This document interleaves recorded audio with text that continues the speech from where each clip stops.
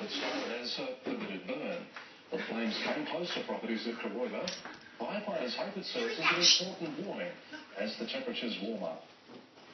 Crews worked through the smoky haze for nearly 5 hours.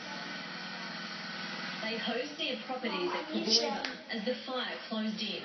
Both rural and urban firefighters planned their attack. Better option is put a pump here.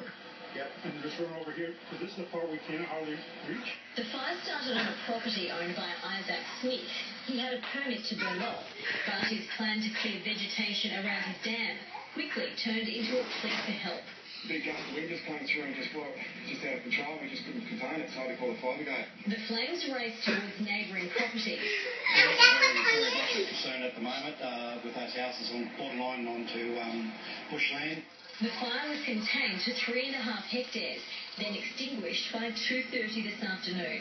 No buildings were damaged, but it serves as an important lesson. We've been running for so long, and if you just see how dry and density is just out here, so I just do a little bit myself. Firefighters warn residents shouldn't underestimate the potential of dry vegetation. Emily Fardoulis, 7 News.